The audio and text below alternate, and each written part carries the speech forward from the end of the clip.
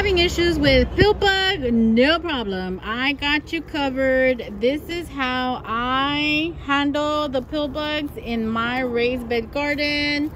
And it has worked for me. All right, we're gonna use one of those pots. Hopefully you can see that. I'm going to make a cut above, maybe right here. So now you have 2 of the pill bug protectors. Let's go ahead and show you how we put it to use. So the first thing that I do is I plant my little seedling.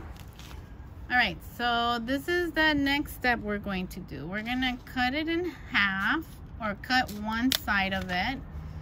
That way it's, so right from the get-go, we have one that's already ready to put on and to remove from the plant. I'm gonna make it so it goes into the soil a little bit. You just want soil against it so it doesn't move or fly away.